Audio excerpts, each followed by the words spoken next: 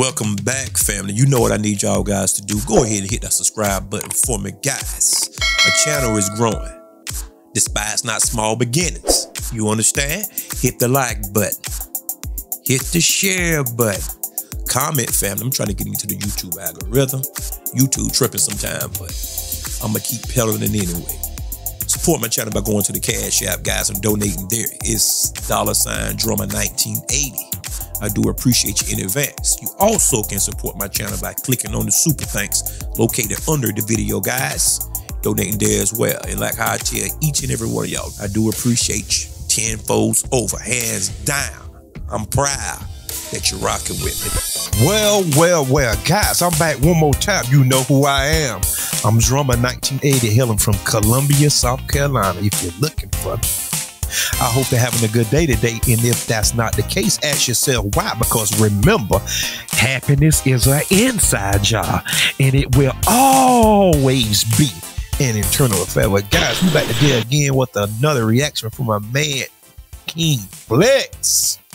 Ryan Garcia. What did we tell y'all about that brown and black coalition? Can't tell some of y'all nothing. So some of y'all just gonna wither on the vine and croak simply because you're hard headed. How many times must you see this over and over? But let's get to the video. Yeah, because I'm on one. So yeah, man, Ryan Garcia, he's been doing and saying little slick stuff, like my man said, making little racist comments, and him and his family making little racist comments towards other black boxers. And on the audio I heard, he was using the N-words and F-N-words and talking about George Floyd. Just some real slick stuff about George Floyd. Just real crazy talk. And he was doubling down on some tweets. F-N-words, I'm not going to say it here. Talking about black on black crime. Just really going off. Now, some people from one of the boxing federations, they kind of suspend him. They distanced themselves from him. Ryan then gave a real half-ass apology. Let me read what the apology is. Let me scroll down. The apology was really a backhanded diss. It wasn't a real apology. Hold on. Here it is. It says, I take responsibility for my words. I misunderstood. I got a lot of trauma, and it's been a tough couple of months, as everyone can tell, but I am sorry. I struggle with substance abuse, and it's hard for me with everything going on. I actually love black people, no cap, which is why I actually said I offended all my black family and friends. This sucks, but all I can do is be better and stop using stupid words and letting some people in my circle hype me up. Sorry, everyone that I offended. I still stand on stopping black on black crime. Okay, that's not an apology. You're going to end your apology doubling down on your because that black on black crime, that's anti-black rhetoric. You're not stopping anti-black crime. I mean, you're not stopping black on black crime. You couldn't even stop crime, Latino on Latino crime in your own homeland. Talking about some damn black on black crime. What about Latino on Latino crime in your homeland, dude? Let me chime in because I'm itching. I'm itching for this. How many people you seen come out in the Latino community? I'm talking about in mass condemning what he said. If that would have been Floyd Mayweather, guess what? Every celebrity would have been on there apologizing. They would have had him on a 24/7 news screen. Notice something else, guys. They always want to blame it on drugs and alcohol. And that doesn't make you a racist. There was cases where there was people blaming it on blood pressure medicine. Some people blame it on affluenza. I mean, they just blame racism on everything. This guy been like this from the beginning, if you paid attention to him. See, but many black people just want to be friends, want to be kissing up. I'm not that type to be kissing up on nobody. I don't care what it is. I'm not kissing up on Nobody, let alone Orion Garcia, talking about he want to stop black on black crime. All that crime in Mexico. It's almost a joke at this point, guys. Do y'all see what's transpiring?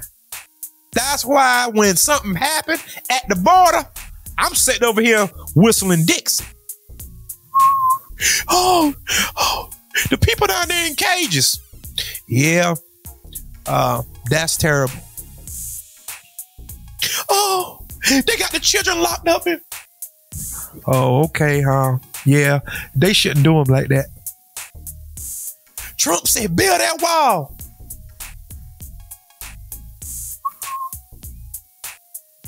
I don't say nothing because of people like this, amongst others. They always talking greasy. So, okay, from now on, I don't have nothing to say. I don't have anything to say because they always been funny style like this. I work with people and they funny style. They funny style. Now, I'm telling you what I know. You think that you got some type of camaraderie. No, you ain't got no kind of nothing in common with them people. Zero. And the first chance they get, they'll mess on you. I'm telling you what I know. Look at Ron DeSantis in Florida. God almighty no. Look at her. Look at that woman running for office in some Midwest state up there somewhere. I think it's Missouri. Juneteenth is ghetto and they don't deserve no reparations, and if they don't like it, get the F out. That's her people. That's those people. Like Orion Garcia, Ron DeSantis. Got drug cartels all over the place talking about some black on black crime. The temerity. That's a deflection from the failure that's going on in your own homeland. The minute these tethers come over here and start talking about black on black crime, no, you don't ignore all of the crime and degradation and filth going on in your homelands. They always come over here deflecting in some black on black crime. We don't have crime like y'all. We don't have whole big violent drug cartels that's kidnapping whole towns of people. We don't have that. You see? The problem is that this black and brown myth that black people have been promoting and upholding for the longest, we're seeing the truth about it. The anti-black racism coming from a lot of the anti-black Latino community, it is a problem. That's why nobody's really shocked by his anti-black racism. A lot of the white Latinos, they have a lot of anti-black racism that they've always had. And once they get into a space with other people where they can be comfortable, they let all this stuff hang out. That's right. He said a whole bunch of stuff that they say behind closed doors. This year, and it marks the emancipation of black people who suffered under chattel slavery in the United States. Stuff where some people are talking about one lady. Mental illness does not make you racist. They're trying to use the mental illness angle with this guy. Not mentally ill. Then Oscar De La Hoya jumped in the mix, trying to explain a little bit. Oscar De La Hoya was like, there's no room for hate or intolerance at my company, period. I condemn Ryan's words in the strongest terms possible. I see that he has apologized, and that is a start, but it's only a start to earn back the trust and respect of those of us who have continued to support him. We hope Ryan will use the time he has away from the sport to work through the issues he has publicly discussed. We stand ready to help in whatever we can. Oscar, your little old moist self can go to hell too. This is splaining. First of all, that wasn't a real apology. He didn't apologize. And he wasn't talking about you. He was denigrating our community. So that apology is supposed to be accepted or rejected by us, and I'm rejecting it. That's not no real apology. We're rejecting that. This anti-black racism coming from these people, it is a problem, and it is being called out, and we should have been calling it out. Ain't no black and brown coalition. Listen at me, guys. He talking about he is dedicated to stopping black on black crime. Mexico and South America and all of those places, Central America, has the most violent cities and all that on earth. Go Google it, guys. And he had the audacity to come up here acting like he's some type of moral police or he's some type of authority on crime. Y'all go understand this one day, because some of y'all are slow on the uptake. They people have been saying this for years on end, and some people still can't fathom the idea that people just don't like you. They always will try to look down. You notice I use the operative word, try to look down on you. But everybody know what you are here. They know what you are. But like how I always say, they will join together, lock arms to make sure you on the bottom. They formed a confederacy, guys. For those that know, a confederacy. And this guy Homeland looks like a landfill, literally. Matter of fact, a landfill is more organized. Them people live in slums. These people have open sex rings, open pedophile rings, open bestiality rings. Oh, y'all don't know about that, do you? Open bestiality ring. You can go to certain bars down there where women having sex with animals down there, because I done heard about it. But yet he want to come here and talk about black on black crime. Do we have an issue? Yes, we have an issue, but it's not worse than your issues. So why should our issues be highlighted when yours is not? That's our question. Because you trying to paint the picture like you some type of upstanding, uprighteous being or something. No, absolutely not. You are degenerate too. Simply trying to project onto you like you just doing all the crime. Black people don't commit crime like that. Do black people commit crime? Yes. Yes, they do. But they ain't worse than nobody else. And we can prove that by the numbers. Guys, don't let nobody tell you that black people commit more crime than anybody else, because that's a flat out bald-faced lie. I said it. That's a bald-faced lie. These kangaroo courts and these draconian laws, and they still commit more crime than you do. Everything is in their favor. Everybody have more favor than you, and they commit more crime than you commit.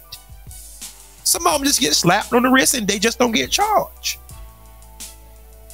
But Ryan Garcia, y'all, you can't be shocked, right? You can't be. If you shocked, shame on you, man.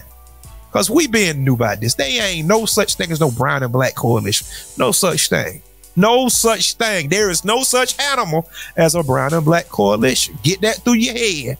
I know some of y'all heart is hurt and then your eyes about to fail you. Oh, God, I can't believe that he said that. Get over it. The minute people get a leg up,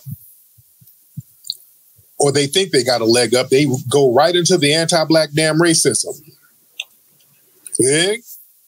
These dudes sound like Anglo-white supremacists.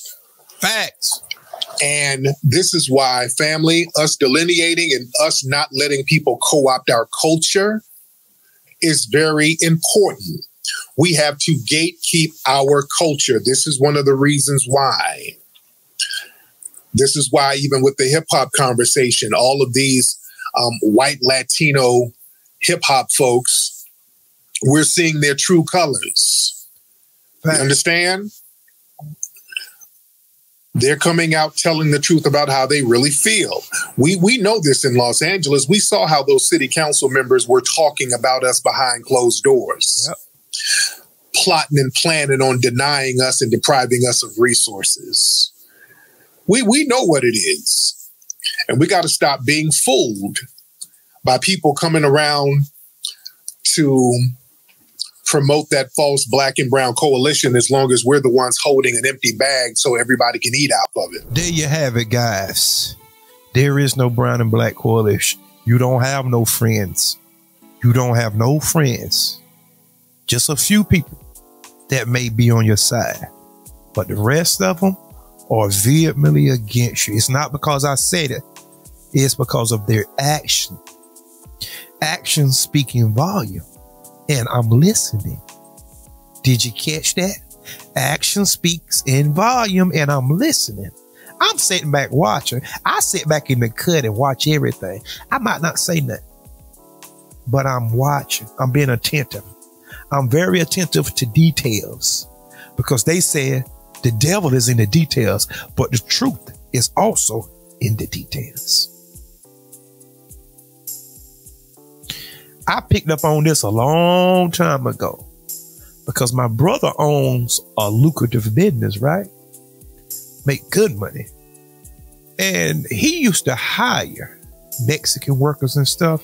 And you can tell they didn't want to work for no black man. And the first chance they got to leave him hanging, they did that. They did that. First chance they got. And he was paying them real good too. Paying them real good. First chance they got, they dipped. Because it wasn't for better opportunities, because where they went, they was paying them less. But the only thing was, they was white. And whenever you look on their license, guess what? It classified as white. These people are not your friends. I don't care how much, brother, all that stuff. That's all performative. You heard me? That's all performative. Don't buy into the hype. Don't believe the hype. Don't believe that. Don't believe that. Because ask them what happened whenever they go to prison. Who do they align themselves with? Go look that up.